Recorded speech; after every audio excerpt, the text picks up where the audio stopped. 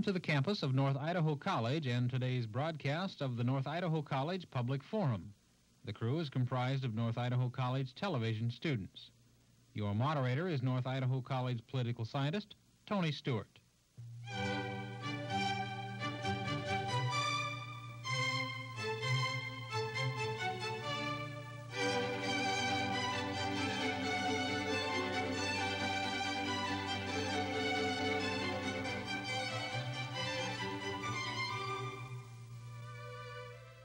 For the next 3 weeks, we wish to bring you programs on a very, very important topic in our society, and that is the energy crisis. It is many of us a belief that this is the number one issue in America today, that not only does energy affect the industrial production and jobs in the country, but certainly is tied to our very high inflationary rate. In order to do that, we wish to particularly emphasize the area of energy that deals with present consumption sources such as petroleum and coal, hydroelectric power. We will not spend very much time on alternative sources of energy, but rather deal with the present uses of energy. In order to open up that 3-week series, I would like to share with you 2 or 3 statistics. First of all, most governmental reports and private statistics both indicate that we comprise approximately 6% of the world's population, yet consume about 1/3 of the world's products. Also, while doing this, it is important to import large sources of oil, and about 50% of our use is imported. I would like to share one final statistic from the City Services of Tulsa, Oklahoma, when they recently indicated that if we deal with coal in metric tons of coal equivalent, that in the United States, Americans on an average per capita basis in the 1970s used about 11.6 metric tons, compared with 5.4 for the average Englishman, 3.25 for the average Japanese, and worldwide only about 2.1. So I think you can see from the statistics how important energy is to our way of life.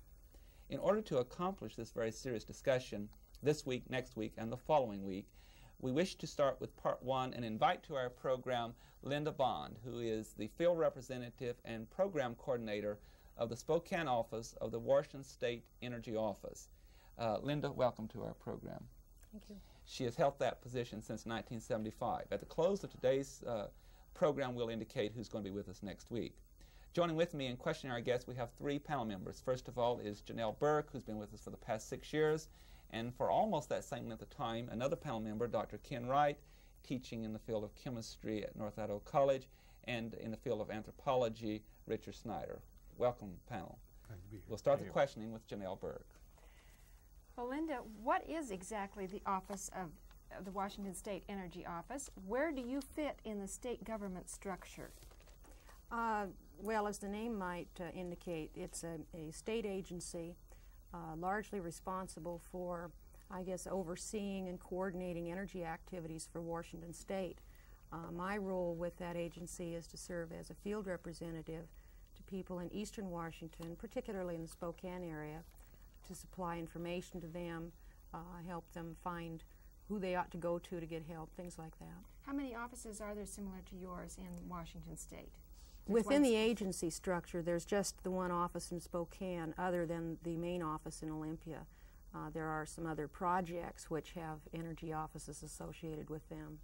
In the state government structure, who do you report to? Who does your office report to?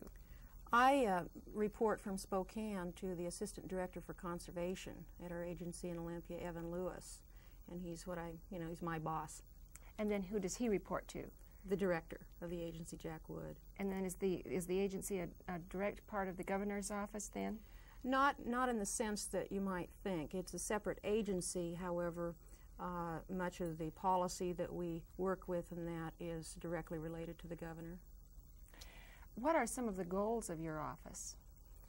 Well, primarily I think the goal of the office is going to have to be to try to do our best to see that the state of Washington can survive, and if survive, have somewhat of a good standard of living that the people in the state want to have for themselves as much as possible.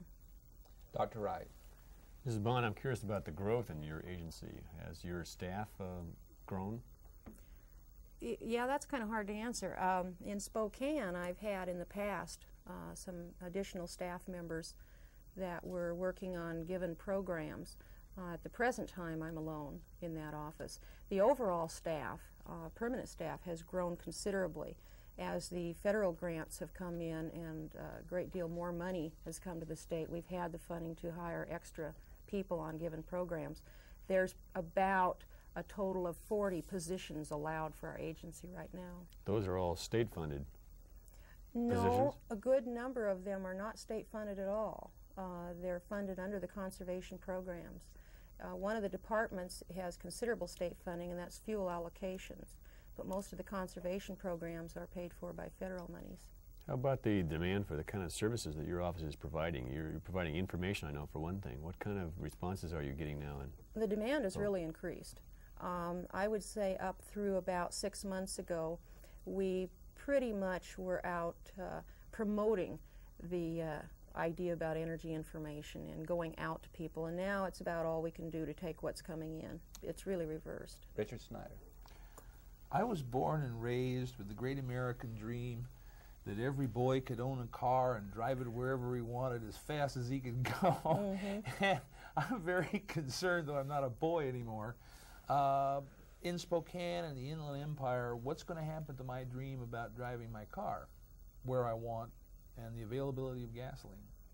Well, as with most things, I think the greatest impact is going to be just in price.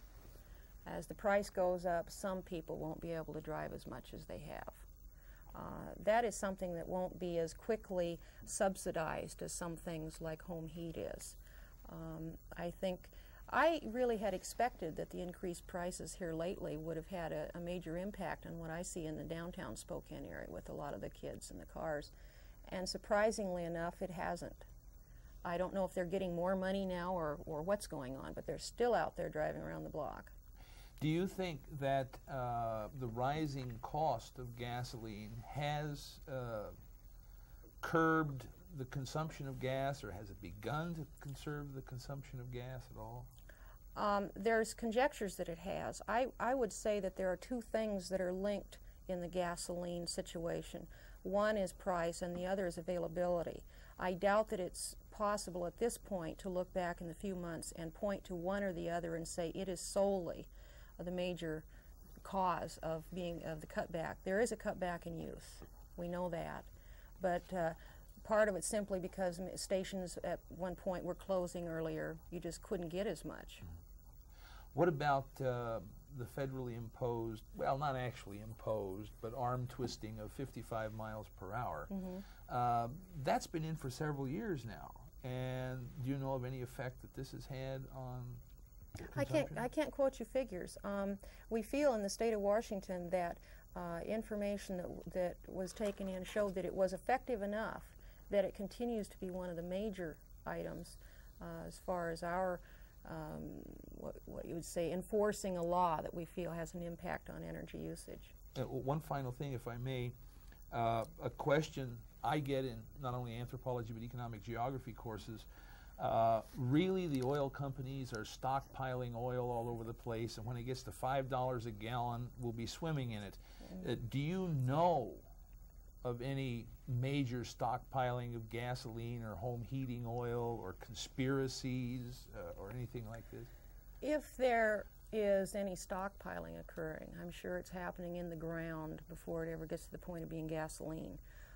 There's an obvious thing existing in this country where some supplies are not being developed simply because the price they'd get would seem ridiculous to them to do it. And there's some capping that's gone on.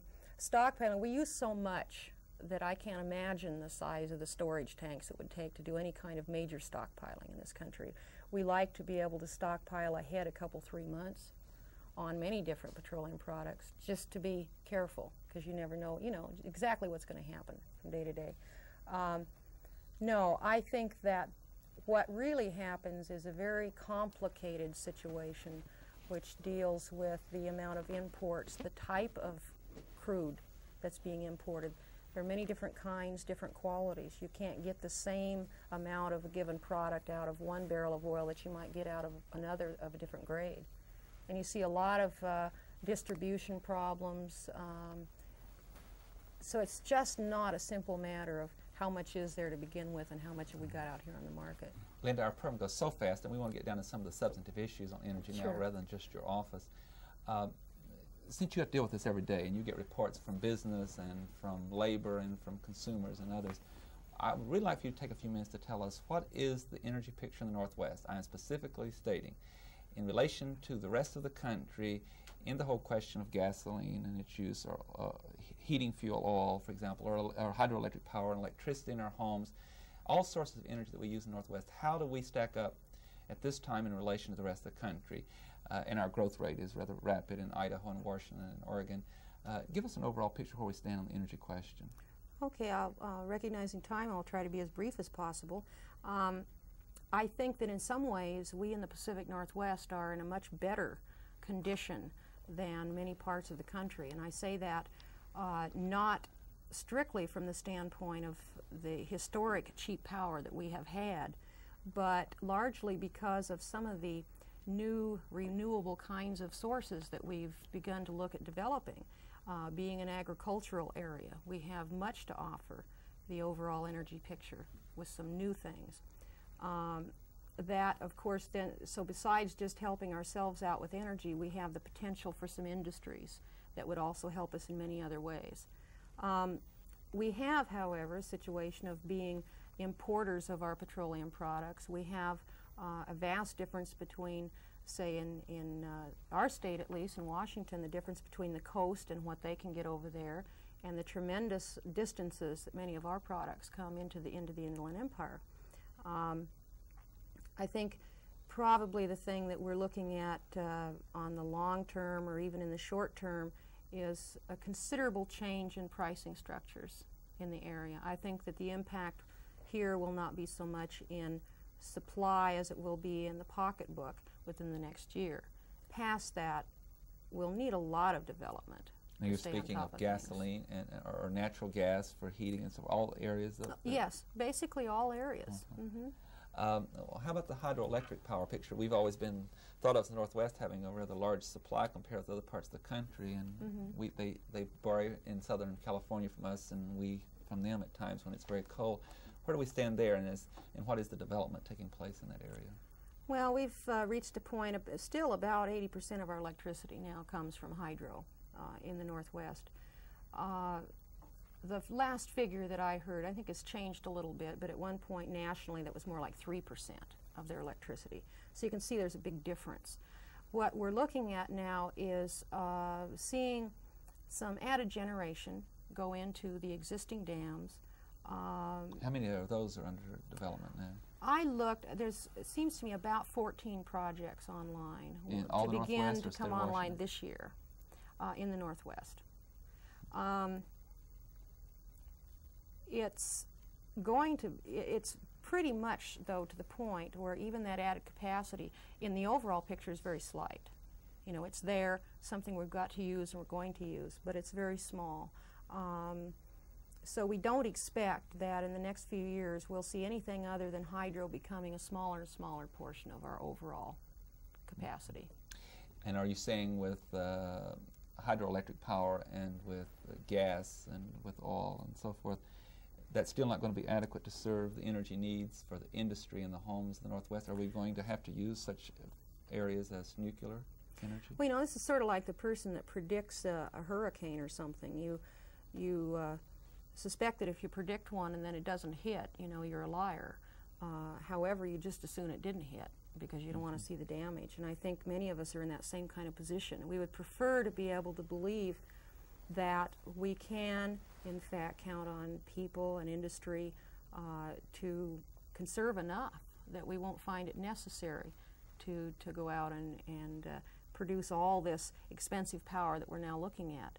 But I think even the projections about our potential, most reports expect shortfall, not so much because it's impossible to make it up in conservation, but we just aren't sure how much we can count on in conservation.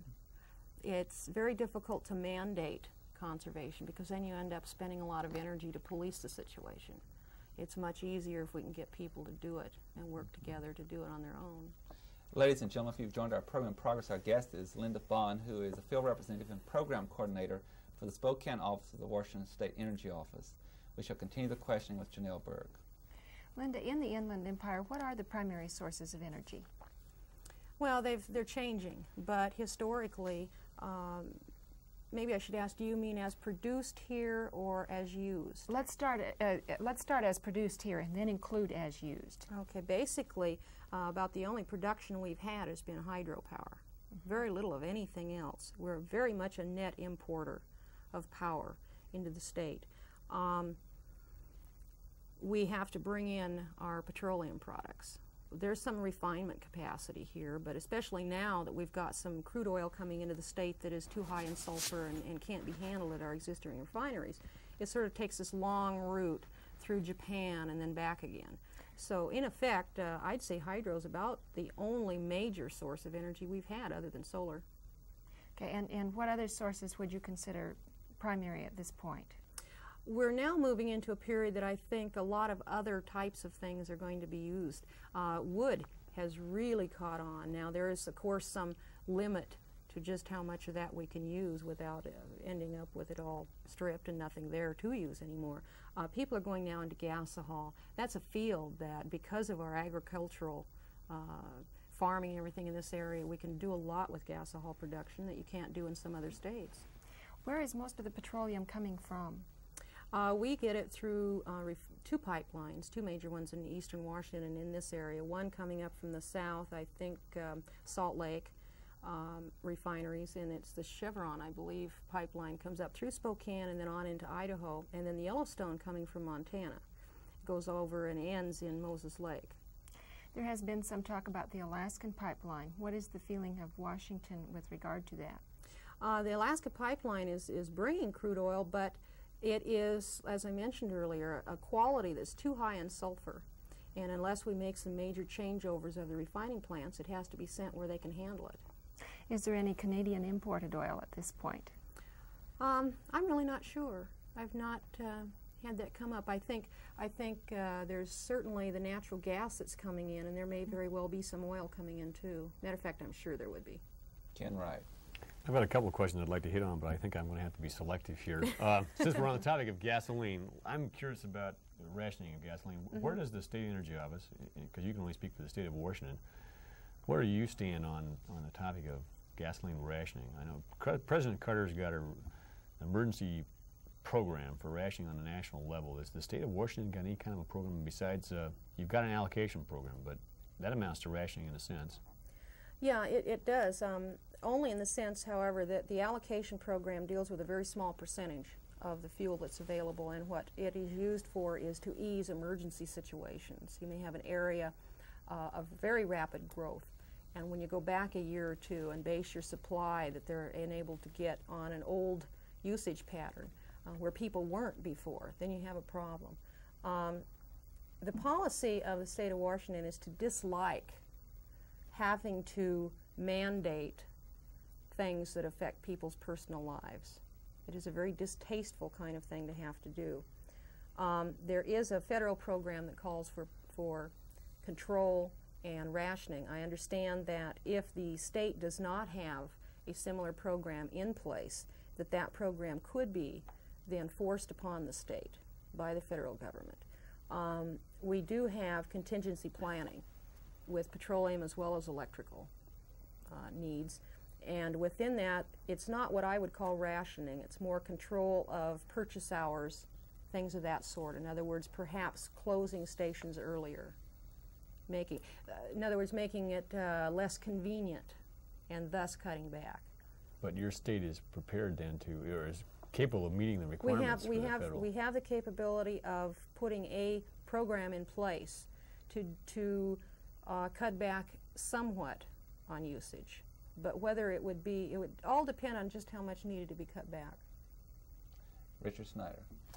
I'm thinking ahead a little bit, and it seems to me a year, 2 years ago, a local power company was going to fly airplanes over the area and through the use of infrared photography identify those homes that were trying to heat the entire Inland Empire instead of just their home. And there was a lot of talk about insulating houses, and I believe some states, the federal government, were giving deductions for you money spent on insulation. Has this had any effect on consumption of energy? I think that it has to have had an effect. Recent figures, and I'm not crazy about figures because you never know for sure what they're telling you, but there was an estimate that the past historic growth in the country of about 7% was now back to about 2% annually. Obviously, there's conservation going on. Now, of course, some of that's mixed in with the gasoline and everything else. I know from the experience of seeing that if a house is retrofitted, that you will save considerable. And I know that, in fact, at least in the Spokane area, a lot of retrofitting has been occurring, whether through a subsidized program as with the low-income weatherization or through people doing it themselves. There's got to have been a cutback in the use. And I have a kind of indirect question. Suppose that you were building a house right now and you could get 8% financing, what source of energy would you heat that house with? In other words, Me personally? Which of these sources of energy do you personally have the most confidence in terms of the future? Well, number one, I guess I'd have to explain that I would sink my house. I would make it as efficient as possible without the use of energy. If I had my druthers, I would like to build it where I had a small stream and could put in my own generating capacity. I feel that were I building now, I would probably go gas. Natural gas. I'd like to follow up on Richard's question with one about your office. You get a lot of contacts from the citizenry, both in Washington and even Idaho, about how they can conserve. The average citizen cannot do much about the policy on OPEC or what may happen nationally, internationally, but if you were trying to save energy, not only for the expense of your own pocketbook, but for our society in general, could you give us this kind of a list of things that could be done in the present home when they're not going to be able to build a new home, or in the automobile and going to work and so forth? Give us some suggestions that the viewers can use now to conserve in all forms of energy. Well, if they can afford it, of course, I think one of the major things is attic insulation. Walls get a little tricky, whether you want to spend the money, and there are some problems with retrofitting walls. Then the next thing is go around the house, and if you got cracks, if you can feel drafts, do something about it. Patch it up, weather stripping, caulking. Windows around doors. Yes. Storm windows are amazing in this area. I can't tell you the amount of homes when we were auditing that we found without storms, and then some that actually put the storms on and what their bills were like the next year. Amazing difference. A lot of heat is lost there. Past that, I think a general attitude. In the past, we've used and used and used and really not thought about it. You don't even stop and think what you're doing. I think a person can be very conserving if they simply think about what they're doing. Think about the hot water. Think about how often they're washing dishes. I do them by hand. It's no problem. I don't wash a pair of jeans every day, by itself in the washer. There's so many things that people can do just thinking about it. How about in their travel and commuting to work and so forth? Well, I suppose I would ask people as much as possible not to travel too far for their vacations. I think there's certainly lots of places in Washington to visit without going cross country. As much as possible. The amazing thing is how well you can get along with fewer vehicles in a family. If you work at it. You can get used to it, yes. Does it help also if you keep your car serviced and tuned Definitely, up? definitely. If you keep it tuned, you won't have near the... I had a car at one point that was really old. There was nothing I could do with it, and I practically watched the gas gauge just fall. It was amazing. And I know it was a mess, and now I'm very careful about keeping it up, and it's great. Janelle Burke. Who are the primary users of energy in the Inland Empire? Believe it or not, the residential sector is the #1 user. Yes, and primarily because of transportation. Transportation uses more energy up here than anything else, and the majority of that is individual vehicles. I'm sorry. Are we making any headway on conservation? Is there any statistic to indicate that we're more saving now than we were a year ago? Or is our growth, average growth offsetting any kind of conservation that may be happening? Well, we got pretty close to, at one point, about an 11% cutback during that one drought season. And then, if I remember correctly, I think we retained about 7% of that. So there was some right there. And as I mentioned earlier, they believe the growth rate is decreasing about 5%. So that's an indication right there. Whether or not it's a direct effect of people consciously conserving, or if it's simply an effect of what's going on with the economy. You know, the economy and energy are well linked together in a lot of ways. How about the agricultural sector? Is that a prime user of energy sources, or would you say that that's a pretty reasonable use of energy sources? Well, I think it's reasonable in the sense that we expect we want to eat, and we want to have our products, and it's certainly something that's also valuable as an export crop. It can be very intensive, and I think that's why one of the reasons that something like the production of gasohol, which can be done right on a farm and then used to actually fuel the vehicles directly, is probably one of the most efficient things that can be done. Is another potential is geothermal of our area? Somewhat. Not as much in Washington, I think, as you have in Idaho, but they're now looking at the North Cascades as a potential. I'm sorry to close our program, but we're out of time. Thank you very much, Thank Linda, you. for being with us. Thank the panel. Ladies and gentlemen, I hope you've enjoyed our program with Linda Bond, the field representative for the Washington State Energy Office in Spokane. I want to take this opportunity to tell you about next week's program. We will have 3 guests at that time. One member will be the Vice President in charge of marketing for the Washington Water Power, and he will speak on the hydroelectric power in the Northwest. We'll have Mr. Larry LaRocco, who is a congressional aide to Center Church, talking about the Congress and President Carter's program for energy on the national, international level. And we'll have an attorney, Ray Given, who will discuss the rights of consumers and all in relation to utility rates and that kind of issue. I think you'll enjoy our program, and I hope you'll be with us at that time. Until then, have a good week. I am Tony Stewart.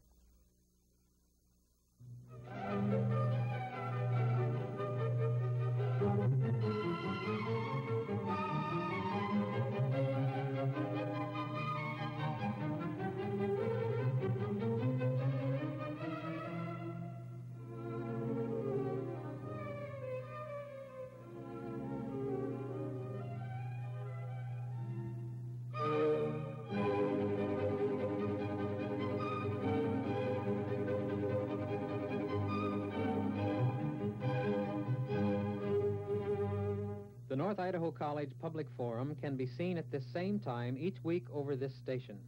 This production was videotaped earlier by a North Idaho College student crew for viewing at this more appropriate time. Of North Idaho College and today's broadcast of the North Idaho College Public Forum. The crew is comprised of North Idaho College television students. Your moderator is North Idaho College political scientist Tony Stewart.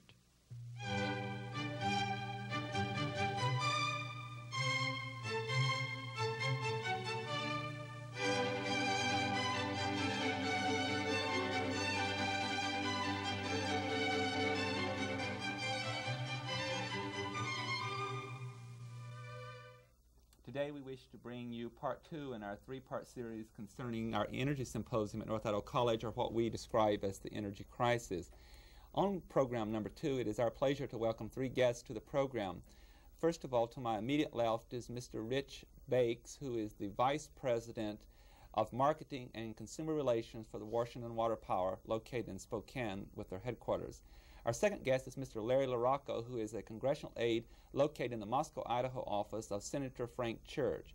And our third guest is Mr. Ray Givens, who is an attorney in Coeur d'Alene and has been known for a number of cases he's brought into court concerning utilities questions in the state of Idaho. Gentlemen, welcome to our program. Thank you, Tony. Joining with me in questioning our 3 guests today are 2 members of the panel. First of all is Richard Snyder, who teaches anthropology at North Idaho College, and Dr. Ken Wright at North Idaho College in the field of chemistry. Our format will be somewhat different today so that we can be more structured in our program. We are, first of all, are going to deal with the question of hydroelectric power with Mr. Rich Bakes, the Vice President of Washington Water Power, and the questioning will come from Richard Snyder. Thank you, Tony. Mr. Bates, elsewhere you said that there is in fact a projected shortage of energy in the Pacific Northwest in the future, perhaps even now. Can you tell us how much of a shortage there will be? Can the shortage be made up somehow? And if so, where would we get the energy from? I'd be very glad to address that question, Dr. Snyder. First, might I mention why we think there's a shortage coming. What is the cause of the shortage? And to do that, I'd like to make reference to a graph or a chart that we have here that would help explain the causes. There are basically two major reasons why we're going to see a continued increase in the amount of electricity consumed, even recognizing that that there's going to be an appreciable amount of conservation on the part of most everyone. But there are two factors that are going to overcome or cause an increase that's beyond what we can achieve through conservation. One of them, of course, is the fact that we live in an awfully nice part of the world, and other people in other parts of the United States are finding that out and are moving into our area in quite large numbers. This is one of the factors that leads us to believe that we're going to see continued load growth.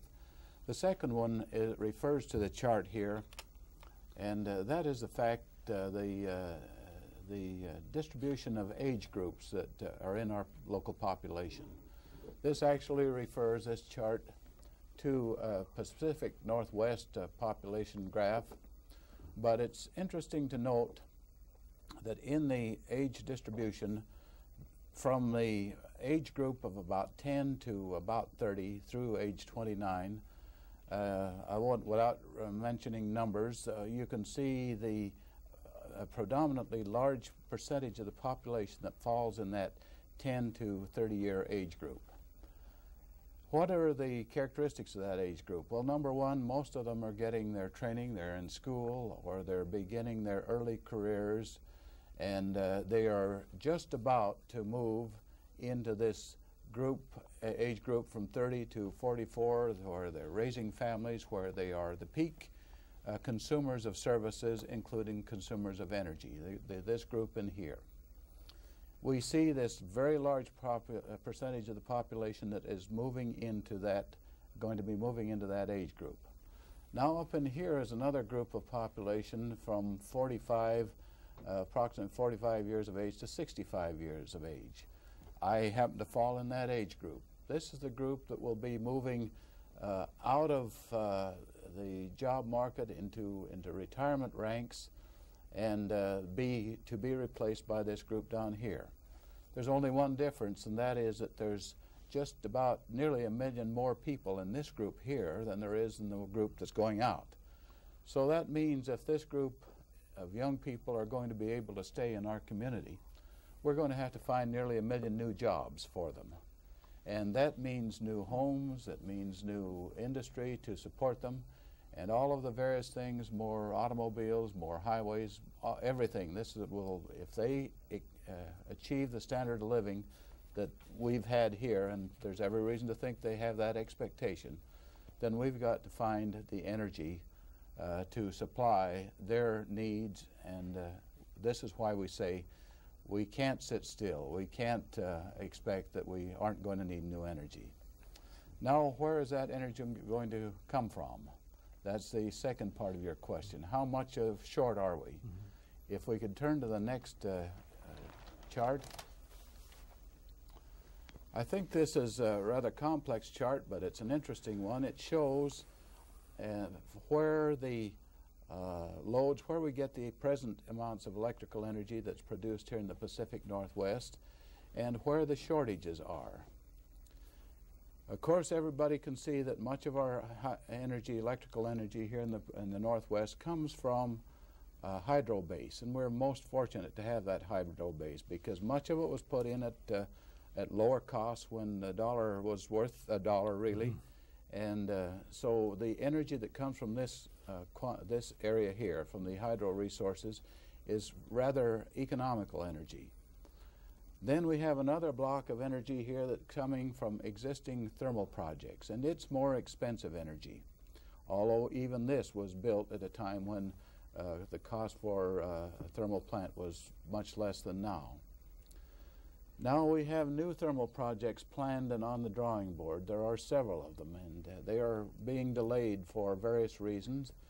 And we will see the first of them hopefully come on in any quantity here in 81, 82, and of course come on in larger quantities as we go across the decade. This energy is going to be more expensive because the new thermal projects are several times more expensive than the plants that are producing our hydro generation.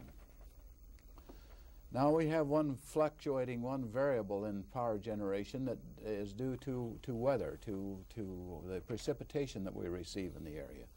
In a good water year, we have enough extra hydro generation that we can produce power up to this top line.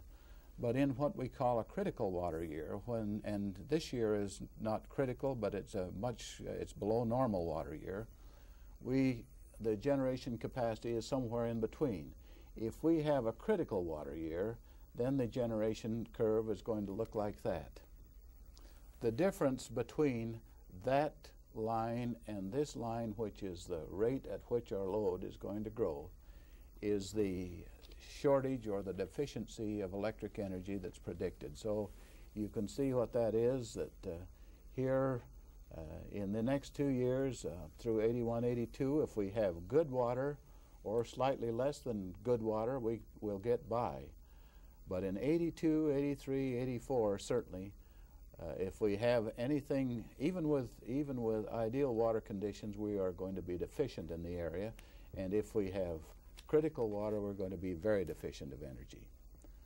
And these curves are moving up and down to reflect the additional capacity of the new thermal plants as they are scheduled to come on. So you ask, and where is the power going to come from as we run into these deficient years? Well, obviously, we just have to try to find it wherever it's available to us. We have gotten some energy from BC Hydro in British Columbia. Some small amount is available from Cominco. We have other contracts with California Utilities and others around. Quite often they're exchange contracts. In return for helping us meet our needs, we exchange some power, particularly during peak periods with them. Thank you, Mr. Bakes. We'll have to move on now to Mr. Larry LaRocco, who is a congressional aide to Senator Frank Church. Larry, I know that your reason for being here today and responsibility that we ask you to deal with is the question of energy as a national issue in the Congress and with President Carter and the administration. From some of the statistics and data that I have, I find that it is most interesting what is going on. We're importing more of our petroleum products each year. We're more dependent on that. It's tied to the inflation rate, which is very high at this time in the country. I noticed that the profits of the oil companies has been increasing, whereas exploration is declining. I have a two-part question, and I would like for you to take about 5 minutes on the first part, and that is, what statistics and information do you have to indicate that we do have a serious problem, especially in the field of petroleum on the national level in energy? Well, Tony, I think it was pointed out in the passage of the windfall profits tax legislation that there's a serious problem in this country because of the swollen profits of the oil companies, big oil companies, and the fact that their profits are going up astronomically. Actually, they've gone up from $7.2 billion in 1975 to approximately $15 billion last year. It's an enormous increase in profits. Yet at the same time, the exploration by big oil in this country has actually decreased, and the projections for the future are that they'll continue to decrease. Do you have any statistics on to indicate how much they are decreasing or will by 1985 or 1990? Senator Church has stated that even Exxon has acknowledged that in 1978 there was a total of 10.7 million barrels of oil per day discovered, and that will decrease by 1990 to 7.2 million barrels per day. So you can see that the talk of unleashing the profits for the oil companies, thereby permitting them to explore for more oil and keeping the prices level, is really fallacious, and it's an argument that the Congress didn't buy. The President decontrolled oil, domestic oil, and he decontrolled oil from foreign sources. And Senator Church did not agree with the move by the President to decontrol the oil on domestic oil. But he said if we are going to, and the President won't back off his position, then we must pass this windfall profits tax bill. Isn't that being added to as a problem too, but the fact that importation has been, in the last year alone, a great increase in the price we're paying from OPEC countries? Absolutely. The price of oil last year was $45 billion. This year it's going to be $90 billion. So when we're talking about inflation, we have to take this into consideration. We have to take it into consideration with a balanced budget and other things. But those simple statistics point to the fact that there's a great deal of oil coming in with high prices, uncontrolled prices, and it's hitting you and me and every other consumer. Well, in addition to both the international and domestic rise in prices, also there's been some government actions that put a tariff or tax on it, and that increases the price even more. President Carter's increase is coming in May, I believe. That's right, and with that 10 cent per gallon tax increase proposal, if that does pass the Congress, we're not sure that it will. Senator Church will try and exempt agriculture from that. But I think we have to take into consideration, Tony, that what we're dealing with here is the prospects of $1 trillion in profits over the next 10 years at current prices and anticipated prices that would go to the oil companies. And what the windfall profits tax does is it takes a portion of that, recycles it back into the economy for the development of new energy sources. This is just not given back for social programs. This is an attempt to develop new sources of energy in our country and take a portion of that $1 trillion that will be accumulated. Some people are under the impression that we, through the windfall profits tax, we're taking away from those companies all this increase. What percentage are we taking back in the form of this tax that's just passed by the Congress and signed? I believe it's 23% that will come back and then be brought back into the economy. There will be tax credit provisions that will allow for the installation of geothermal, solar, and wind generation equipment, and these are for businesses too.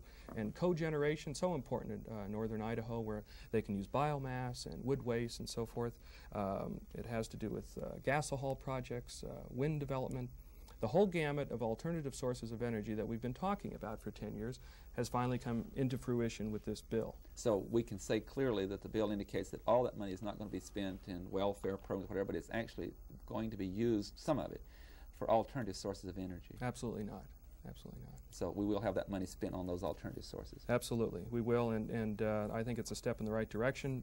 The taxes have already been placed on the profits starting with the first of the year. It's retroactive to that time, and the Department of the Treasury will have to file the regulations, of course, under the Act.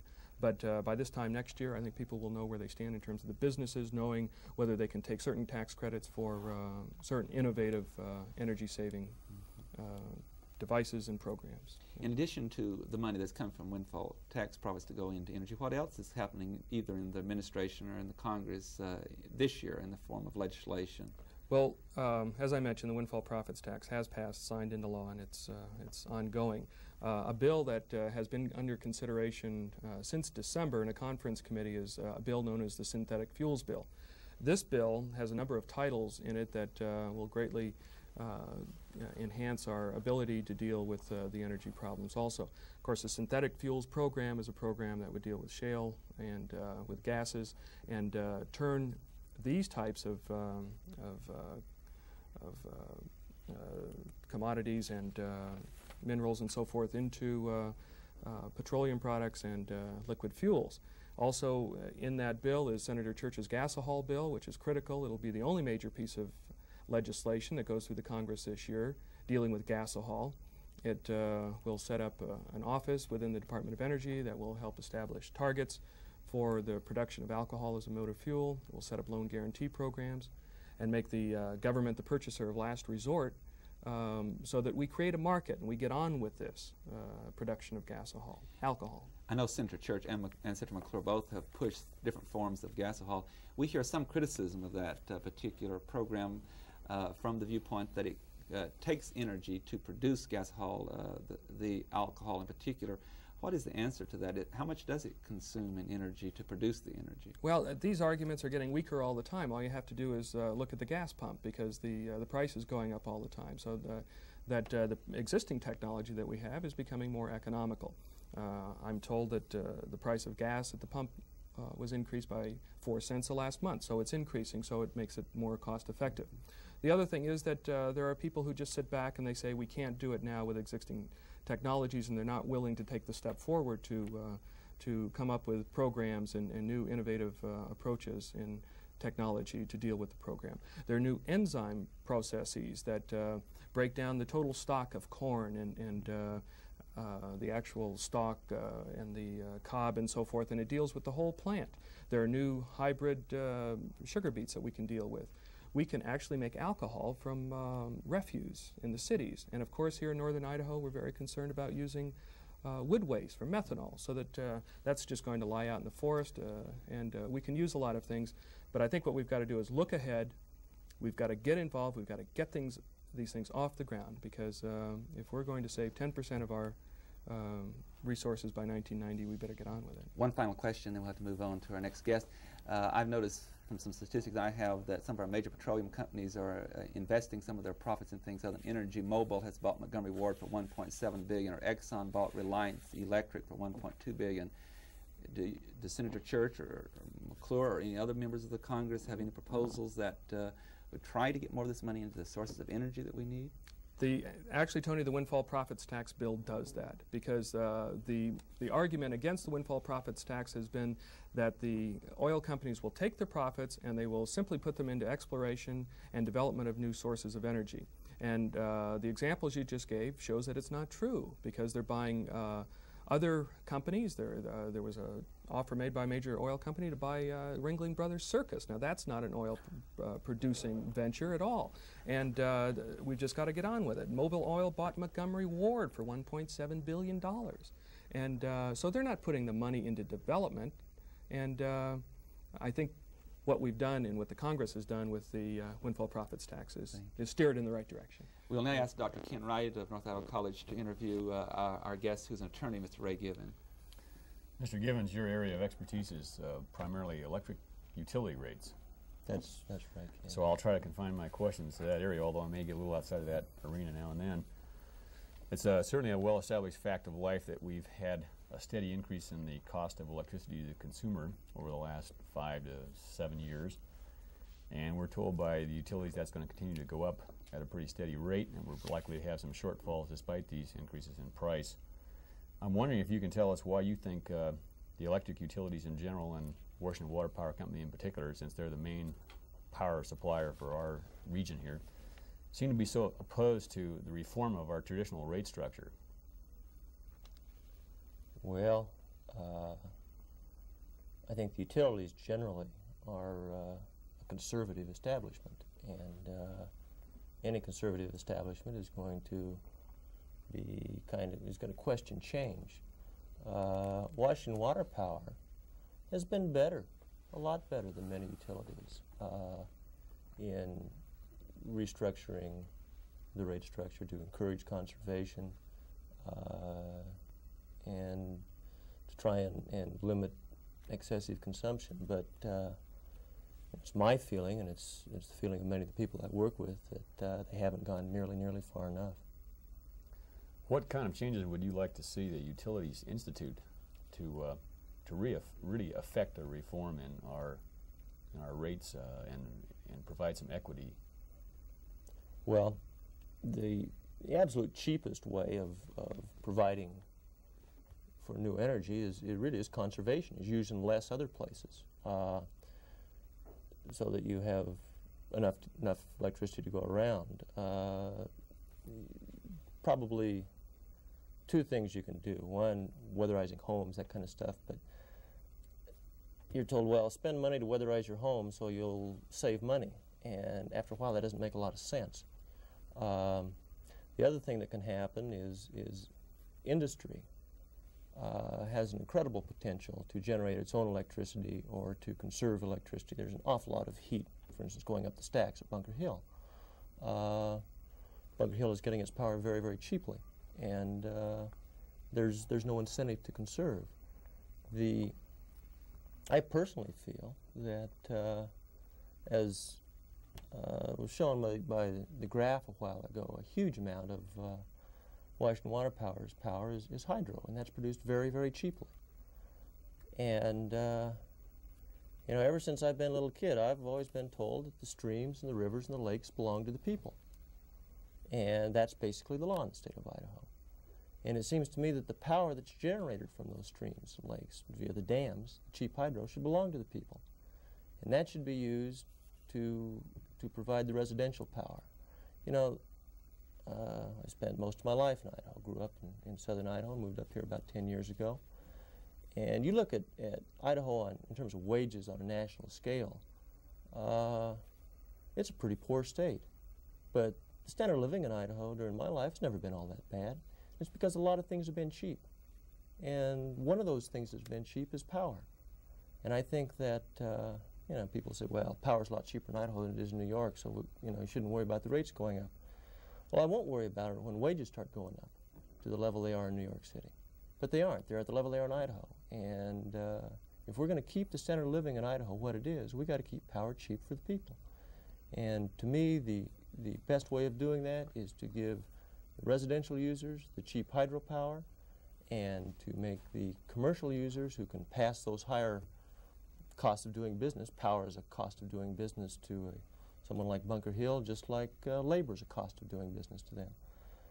So pass the higher costs of the new energy, the coal and nuclear energy, pass it on to business, who can then in turn just absorb it in their general cost of business.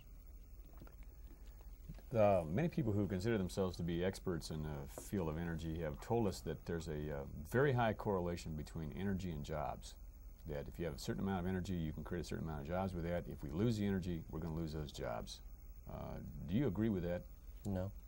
Can you tell us why not and where you think the fallacy lies? Well, I guess your question is pointed at is if energy costs of business go up in northern Idaho, are jobs going to go away? And no, they aren't, because even if energy costs go up in northern Idaho is still going to have cheaper energy than anywhere else in the country. You look at a plant like Bunker Hill, for instance, that uses huge amounts of energy. Bunker Hill uses almost as much energy as all the residential users in northern Idaho in their lead and zinc plants. Are they going to go away if the cost of electricity goes up? No, they're not going to go away, because labor is cheaper here than it is in most other parts of the country, because of environmental controls if they try and build a new plant in other parts of the country, just because of the incredible cost of trying to build the plant that they have now. So there are too many other factors. You probably will not have the incredible growth of new industry, energy-intensive industry like the aluminum plants, more Bunker Hills coming into this area, but maybe we don't want those anyway. It's generally acknowledged that electric energy is what everybody would call a high-quality form of energy, and therefore should not be used for such things as space heating. Recently, the Idaho Public Utilities Commission tried to institute a surcharge to make new homes that were going to install electric heating have to pay a considerable initial cost. This is presently in the courts, I believe. Maybe you can clarify this point for us. And why do you think this is a good idea? And if not, why not? Well, many of the people that I work with like this idea.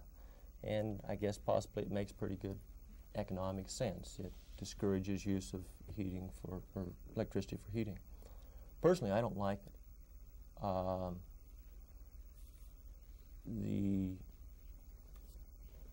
I think it's bad social policy when Bunker Hill stops using electricity to heat those furnaces they have up there. Then I think you ought to be telling people, okay, you've got to stop too. But until that sort of thing happens, people need to stay warm in the winter, and that's the easiest way of doing it. Now, I think with things like what Larry LaRocca was talking about with the spin-offs from the windfall profits tax, you're going to see a lot more solar projects, solar heating, solar hot water heating, and I think that's very, very good. The Idaho Public Utilities Commission, I think it was the 21st of April, came out with a brand new energy plan, and they basically said, let's stop building big new coal plants. Let's put a lot more effort into solar hot water heating, solar space heating for homes, small power production. And I think this is definitely a step in the right direction. I think it's a better approach than simply trying to stick a new hookup charge for new electric space heating.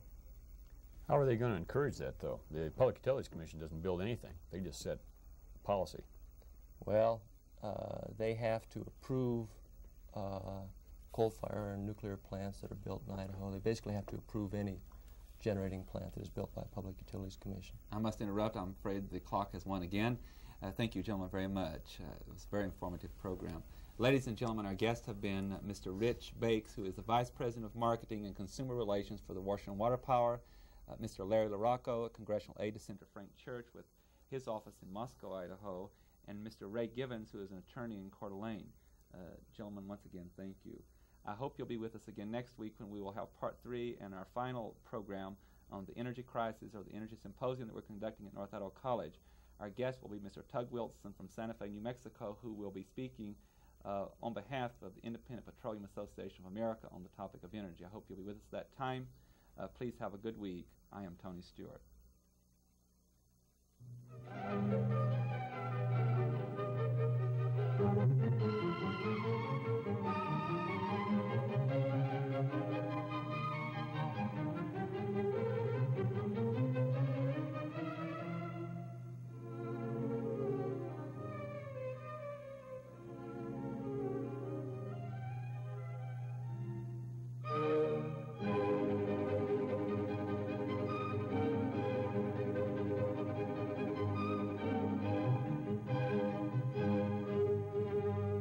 The North Idaho College Public Forum can be seen at this same time each week over this station.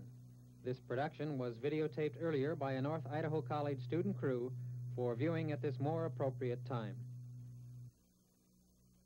Campus of North Idaho College and today's broadcast of the North Idaho College Public Forum.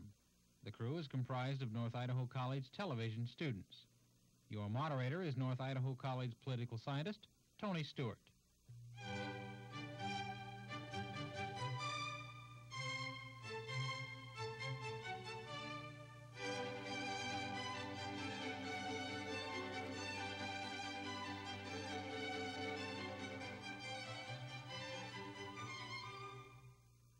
Welcome to part 3 of our series on the energy crisis, or the energy symposium we've been conducting at North Idaho College.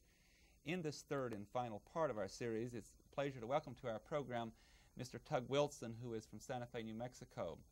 Mr. Wilson has been with us on the campus and also on this program representing the Independent Petroleum Association of America located in Washington, D.C.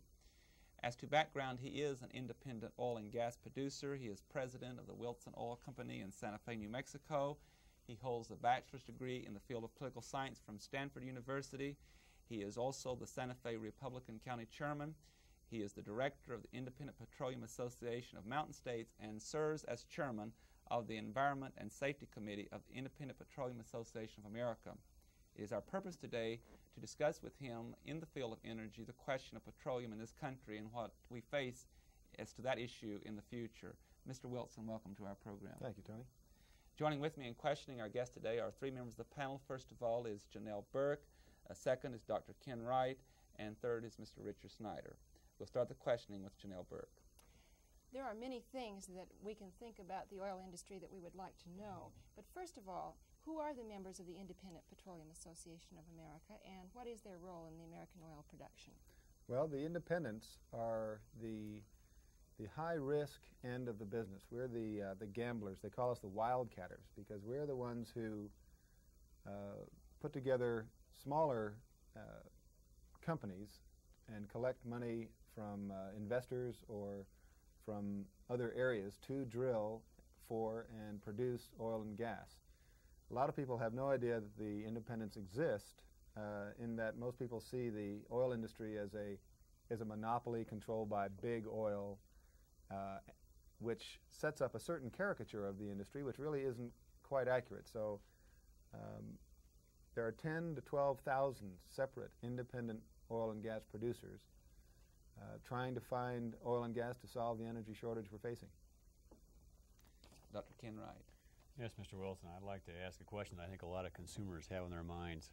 Why has the price of petroleum products, especially gasoline and oil, which is what most people consume, taken such a tremendous leap in the last 2 years? Well, it's a complicated answer. The quick answer is that the controls that the federal government had placed on oil and gas in this country were released, or are being released now.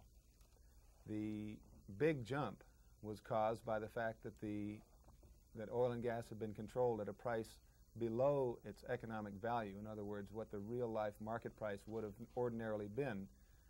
The consumers, who, in the name of protection, were protected right out of their supply of oil and gas, and that the companies like ours, as well as the majors now, just were not able to drill for oil and gas for years and years and years profitably.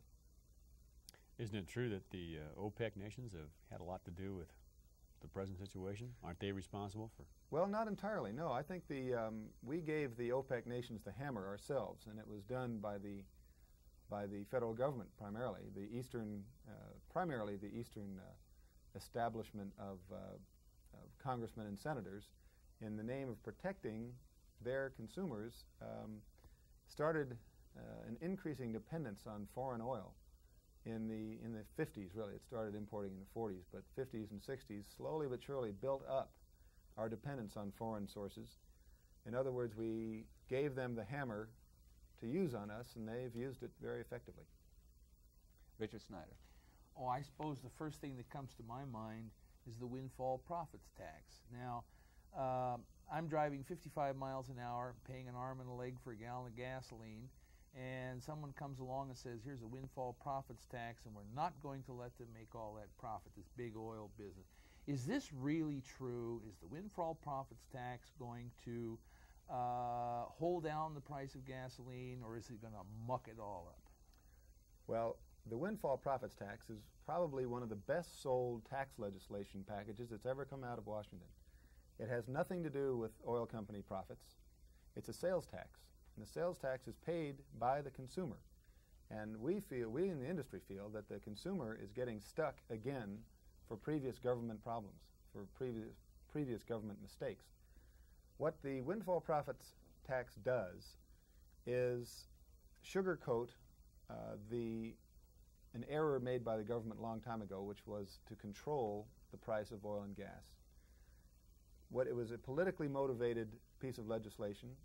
It will force the consumer to pay as the price of oil goes higher, and we are paying the market price, the world price, which is dictated to us not by the oil companies but by OPEC, and that's a point that I want to make clear, that we do not control our own prices anymore, which is too bad. But to get the de-control of oil past the House and Senate, the politicians decided that the public would want to have some kind of tax to tax away the profits of the oil companies. That is what people were told.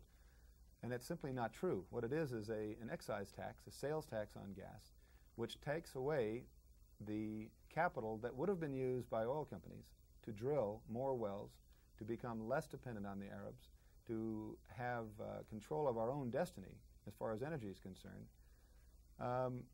And with that imposition of tax, which goes up to 70% of the increase that you and I are paying as consumers, goes into the government for their distribution in their wisdom. So the consumers are paying more for less oil drilled up in this country.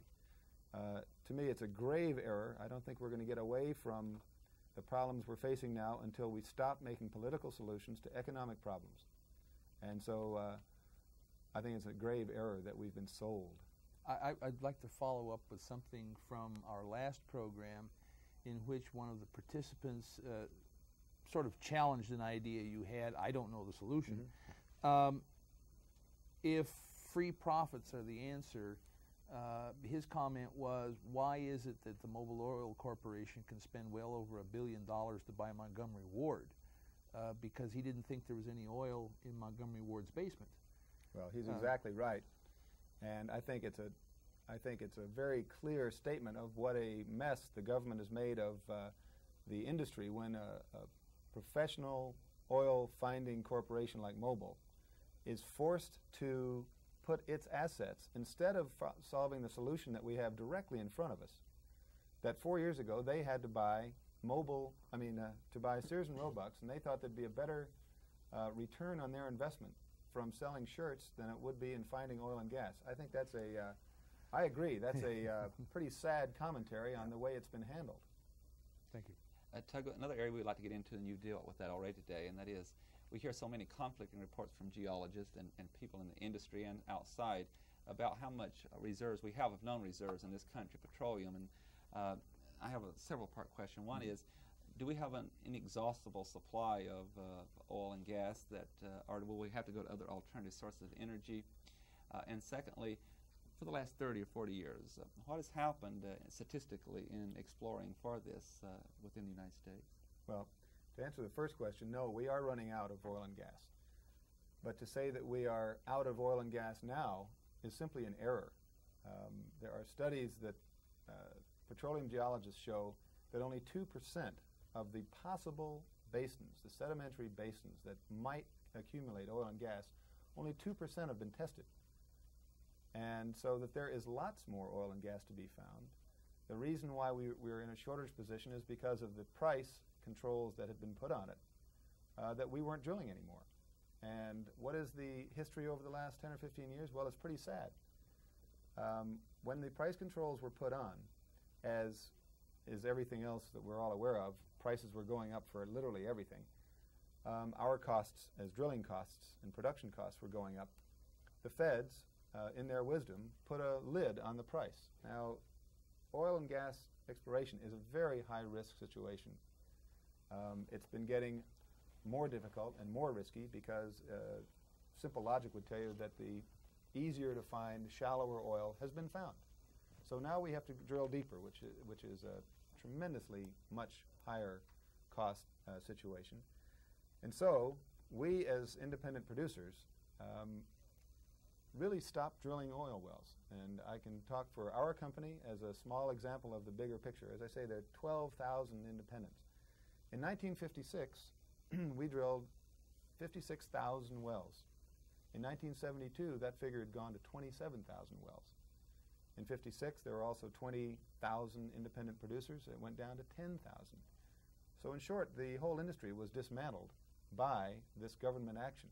They sold out, checked out of the business. It wasn't worth taking the risk. And that is the source of the problem we're in right now. Now, as your prices have gone up, when they've been slowly taking the lid off and allowing the price to go up to its market value, we've been encouraged at that point to take the additional risk to drill the new wells. And as I say, the independents are the ones who stopped drilling for drilling new wells. And now we're starting to drill again. And so the higher prices you're paying, which is a difficulty for everybody, came very suddenly, so you couldn't plan on it. A lot of us are stuck with big cars that we shouldn't have because we had been protected, but in fact really lied to by our government by keeping the prices artificially low.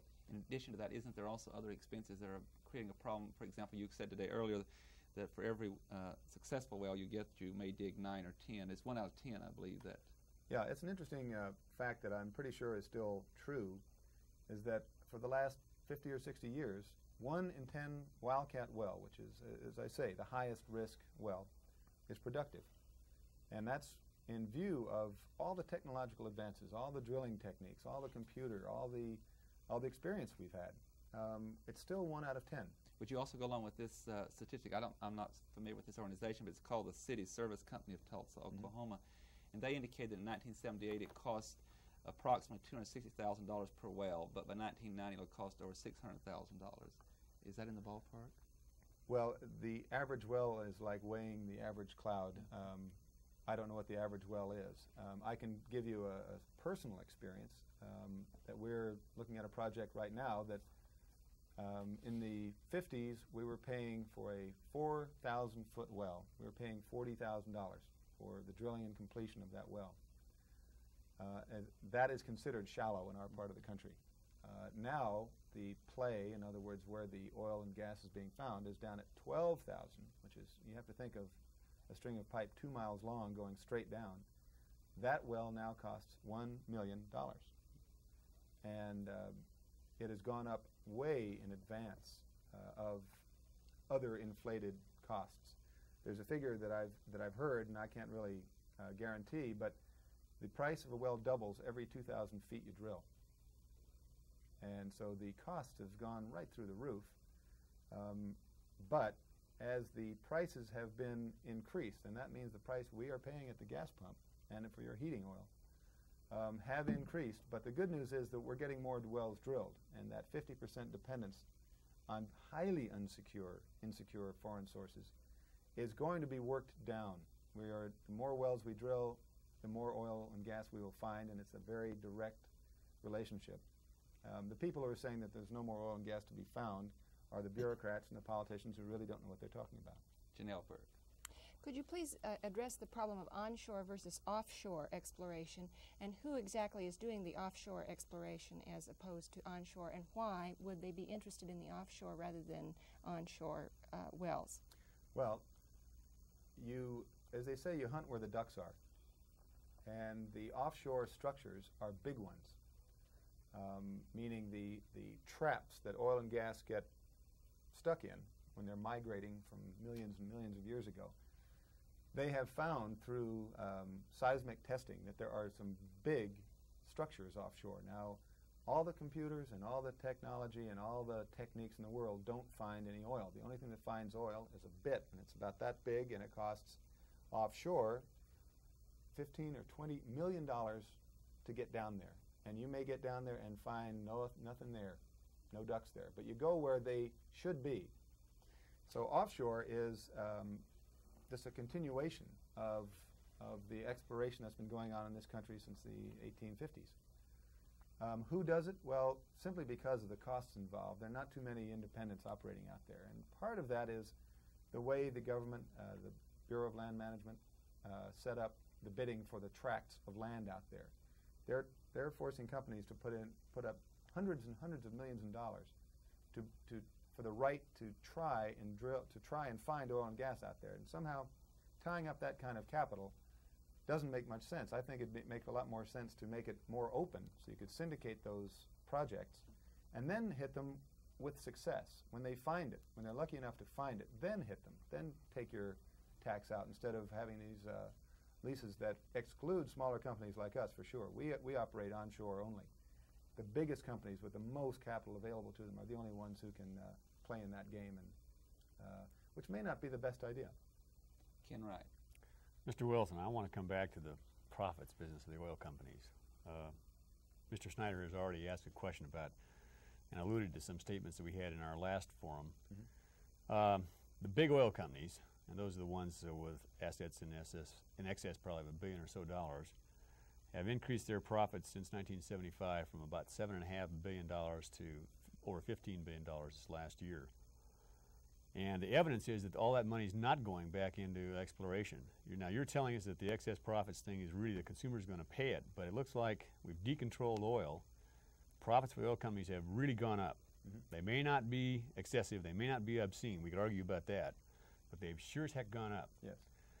Now, if the big oil companies were doing what they tell us that they're doing, that money would be going back into exploration where they could make some more money. Mm-hmm. But yet the evidence is that they are predicting and actually have seen a decline in the exploration conducted by the big companies, and they predict that that's going to continue to decline despite the explosion in profits. Now, how do you rationalize that with your statement that turn them loose and let them have that profit, and they'll find oil for us? Well, the difference between independents and majors are really significant in that when the only game that we play is exploration and production, the other companies, the major companies, the big oil companies that we all know and love to hate, have other options. They have refineries. They have other ways to make an investment come back to them. And the fact that the problem is a shortage of domestic oil, and that these companies who have the expertise and certainly have the capital to do it are opting not to drill, tells me that there's something very wrong with the incentive situation to drill. The big profits we're reading about, that I understand, are not so much from domestic sources. They're from offshore sources. They're from chemical operations that have been losing for years and years and years. The common misconception is that these obscene profits, I love the name, I think it was named by your Senator Jackson back in the 75 period. If we as an industry were making so much money, and it was such a great game, and we were being so successful in ripping off the public, that there wouldn't be any shortage. We'd get more wells drilled than we needed. Unless it was a monopoly. If it was a monopoly, then I would be concerned about it as a consumer. But since it is not a monopoly, and these companies who have options on where to put capital are being discouraged from drilling oil and gas wells in this country, there's something wrong. We're trying to do it. We don't have any options. We as independent producers, we don't have any options. We don't get our money from refineries or somewhere else, or have the money to go and buy Montgomery Ward for that reason. But it seems to me that these companies with options should be encouraged to drill as many wells as possible. And if the rules as they are do not encourage that, that should be the best game in town right now. We should be encouraged to go out and drill every single well we could. And if the game was as good as it was, the stock market would certainly show what a great deal these successful, obscene profits are making for their customers. And that's not the case. So there's something wrong with the logic that we're getting. And I think it's time to expose it as just that. We're being given misinformation. We've got an incongruity here, though, that something doesn't jive. You're telling us that you're being encouraged now. The independents are going back to work. Yeah. The industry's kind of been dismantled because of the poor policies of the past, but you're encouraged to go back to work now. There's some profits out there, again, that you're going to go after. But the big companies, it looks like, can make more money by importing foreign oil and perhaps selling chemicals and perhaps buying retail stores than they can by going after oil in this country. Now, how is it that you can make money now going after oil and they still prefer to take all this money and go somewhere else with it to invest it? Yeah, that is the point, and the fact is that they have the option to invest where they think it's going to be best. We don't. Now, to say that they're not increasing their drilling is not so. I think there's some isolated cases that are reporting a decrease in domestic drilling, but the big companies are the ones who are going and finding the Baltimore canyons. They're the ones who are spending the $20 million. Now, it'll take us a while to accumulate and find prospects to drill up $20 million. They do it in one hole. So to say that they're getting out of the exploration end is kind of a distortion. Domestic onshore, they're leaving that kind of risky stuff to us. They can go after. They have the capital to go after the industry calls them elephants, the big pools, and so they're doing that. They're holding up their end of the deal. But the fact that they're discouraged from really going active on domestic prospects tells you that there's something wrong with the system as it stands. Richard Snyder. I'm very concerned about something. One, I hear you saying that really the oil industry should function in a free market. Hands off, let them do their thing in a free enterprise system, and it's all going to work out. They'll be happy. The consumer ultimately somehow will be happy. I wonder if that's really possible given the dependence the United States has on oil for its own national security. No matter how we got there, the dependence we have on foreign countries to import oil, could we put ourselves at the mercy of our own companies without some form of control? It seems to me that, well, before I get into a second part, I'll stop. What do you think? Oh, I would say no. I don't think a completely unbridled anything is a good idea. I don't think we should have complete laissez-faire anything because advantages are taken. I'm a very small company, and I'm in favor of keeping the game fair. Now, you would think that when I talk about the big companies, it's really like the corner grocer talking about Safeway. Now, you would think that they would squish us right out of existence. I mean, if there's ever a David and Goliath situation, is that when Wilson Oil Company is negotiating with Exxon, and you'd think that they would say, get out of the way. You know, if you don't, we'll just swat you away, which they conceivably could. But the nature of the industry is that they have to work with us on some deals. We'll have a piece of property right next to Gulf or Shell, and they can be big and they can be slow and they can be a pain in the neck to deal with. It's like paying your utility bills. But they don't push us around, and they don't push us out of the business. Believe me, I'd be the first to tell you if we were being pushed around. And without any kind of outside regulation, I think there's a good chance they did that. The reason why the antitrust laws came into effect in the early part of the century is because they were operating as bullies. They were being unfair. They were in restraint of trade. And I can assure you, if they were in restraint of my trade, I'd tell you about it. And the second thing I was thinking, I found among my own students that there's a misconcept about business, that an oil company is in business to produce oil. No, they're in business to make money. They make money by producing oil. Right. And it seems to me that there must be financial incentive, some profit, because that's what the company is in business to make. And can you tie that into windfall profits tax and what we're just talking about? Yeah, that's why I object so strenuously to the windfall profits tax. I continue to call it a sales tax, which puts it in its proper perspective. Yeah, there had better be a reward for taking that kind of risk. When you think of it in terms of gambling, the odds are terrible in the oil industry. There are only two things that get that bit down there, and that's capital, and it's either derived from profits or it's derived from investors who think that is just a great way to invest some money for a good return. Fact is, there haven't been enough profits, and there haven't been enough investors to get that drill bit down there, to take that risk. So now, as the prices go up, and prices are increasingly decontrolled, this is the opportunity now to drill up those wells, to find the oil, to take those risks, to get out from under the thumb of the Arabs, and yet the administration, in its wisdom, sugarcoats this step in the right direction to the what they must regard as a very ignorant consumer, to say, oh, we're gonna protect you all, we're gonna tax away all their profits. Well, A, they're not doing that. That's still a sales tax, no matter what they call it. And if those increased profits that are available because of the higher price that we're going to be getting, if that is not put back into the ground, then we are not going to get from where we are today, which is in a very vulnerable situation, to that time when alternate fuels and substitutes for a dwindling supply of energy is available to us. We're talking about getting from here to there. It's not a off-the-wall forecast to say that the time for oil and gas as a primary energy source is definitely numbered. It's too valuable a chemical feedstock to be burning it up, literally burning it up. Then that's where... Excuse me, we're about out of time. I want to get this one point in because it deals with this. And that is George Bush pushed a program in the Congress which did not pass, I believe called the plowback provision. Yeah. Under the present windfall profits tax, doesn't matter whether they invest or not, they're going to pay this. But wasn't his program one in which you have the profits?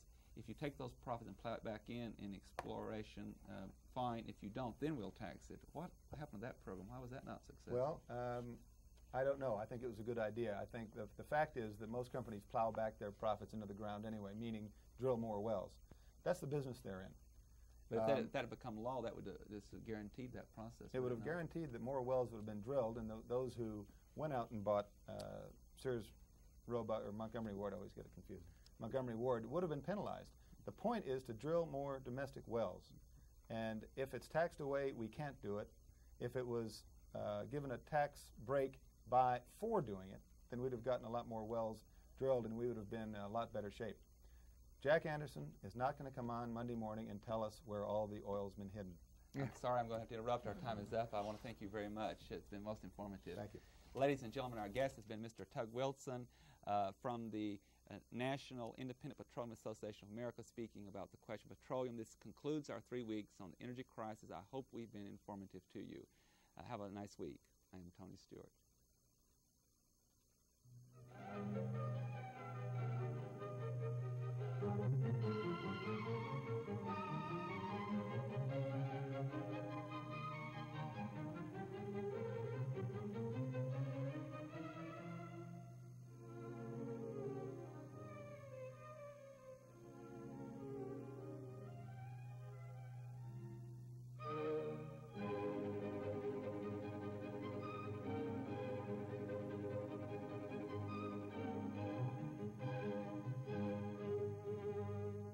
North Idaho College Public Forum can be seen at this same time each week over this station. This production was videotaped earlier by a North Idaho College student crew for viewing at this more appropriate time.